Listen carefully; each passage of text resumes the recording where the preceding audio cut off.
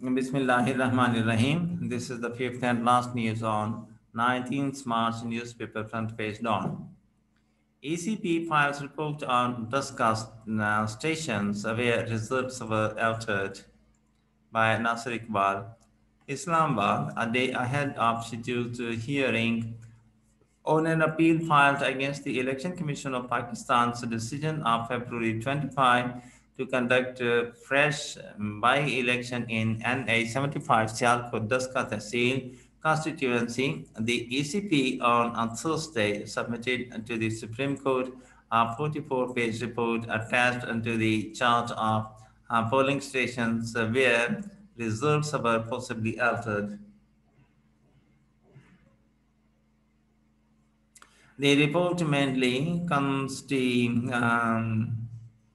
consists of the chart of polling stations, the details of the incoming and outgoing calls from December 21, 2020 to February 19, 2021, among others, the Chief Secretary of Punjab, Inspector General of Punjab Police, City Police Officer, and the District Police Officer of Sialkot, and the abstracts of 360 polling stations in the constituency and a certificate issued by the District Election Commissioner of Norwal, who was also the returning officer in Daska Tehsil when polling was last held there. At the last hearing on March 16, a three-judge Supreme Court bench had ordered the ECP to furnish the map of the constituency, labeling the polling stations where wrongs were reportedly committed, along with a chart explaining the said labels.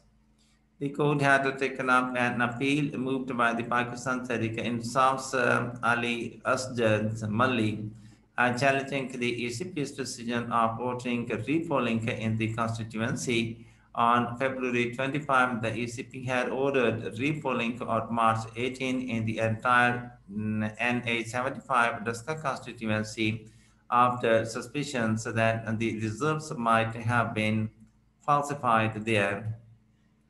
The ECP gave the decision on an application filed by Pakistan Muslim League N candidate Sayyida Noshin Iftikhar.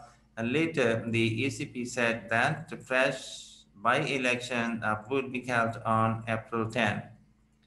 At the last hearing, the apex court held that the benchmarks laid down by the law for election tribunal to annul an election and order repolling might not strictly apply to the ECP under Section 9 of the Elections Act without suitable modification.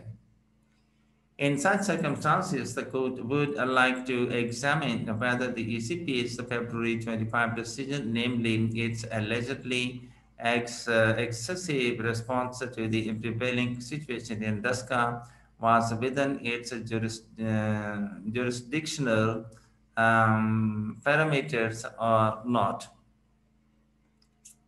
And the court held that it had not been assisted in finding the transgressions on the polling day and that could constitute grave illegalities or violations calling for a fresh rather than partial repolling, and in what situations would non-pervasiveness of the illegalities or violations committed on polling day still attract the same results.